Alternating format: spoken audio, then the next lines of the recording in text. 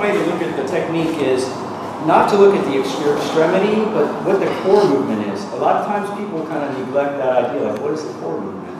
For instance, when you're making a reverse punch, a lot of times people are thinking about the movement in their arm, but the technique is more initiated through your core. Like if you're making a reverse punch, there's that feeling in your core first.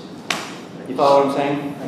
That is actually the technique. I think that's actually more a part of the technique than, say, the pushing out of your arm. Like the core movement, that's, okay, so when you're making this technique, there are two kind of core movements. The front kick is this feeling.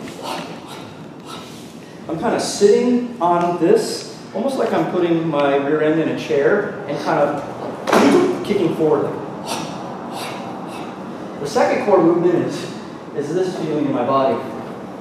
So if you want to maybe, when you're practicing, kind of think of the core movement, like the hip inflection, kick.